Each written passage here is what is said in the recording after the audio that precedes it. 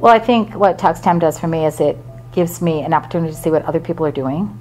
It gives me ideas. Sometimes I read just one thing and I think, oh, I could try something like that, or oh, somebody else is doing that, or wow, they're way beyond us, or wow, we're headed in the right direction, when you wonder sometimes if what you are doing is appropriate.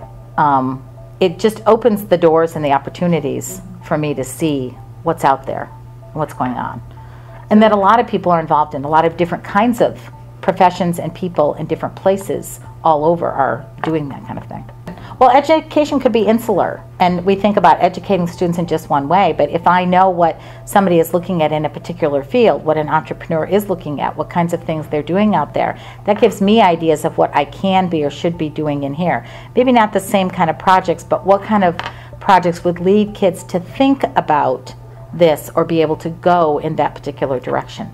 Just STEM alone, doing STEM alone, has made the girls in our school become interested in doing our rover project, for example.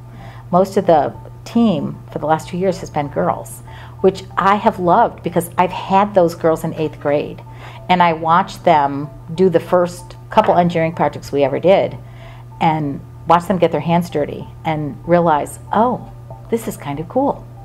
And so it led them into something where, places where they never thought they'd go. I think that's great. That's the point of it. Well, I'm a people watcher, so I liked the mix of people. I mean, there were all kinds of different people there, all different ages, different backgrounds. I liked the space in particular. My daughter is an art history professor, so I like modern art. I'm learning a little bit about it. And so I liked the space. I liked seeing the art. I like picturing science as a liberal arts type of discipline, instead of just thinking of it as a hard science. Because when you do that, it turns a lot of kids off.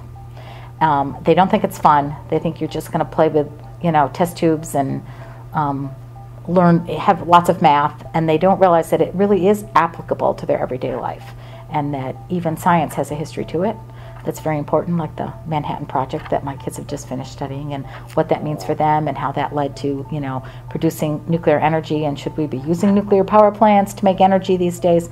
So I just like the marriage of the whole thing. It makes me feel like I'm really part of something, and that it's also humbling because it makes you realize how far you have to go when I hear what other people are doing.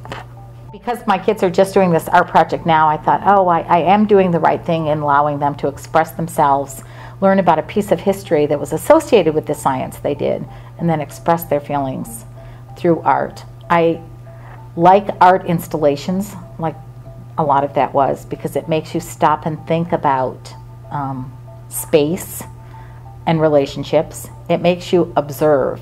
And in science, that's what you do. Charles Darwin, he came up with the idea of evolution by just observation. He collected data just by observing. He didn't have some fancy laboratory. He didn't have a computer. He didn't have tools. He used his eyes and his brain. And that's kind of what art is, and that's what science can be also. It's a thinking man's game. It's not just... To do science is sometimes an art. To do it and do it well and see where can we go with this, what can we do with it. Even engineering, how can we do this? How can we fix this? How can we make it better? What piece do I need?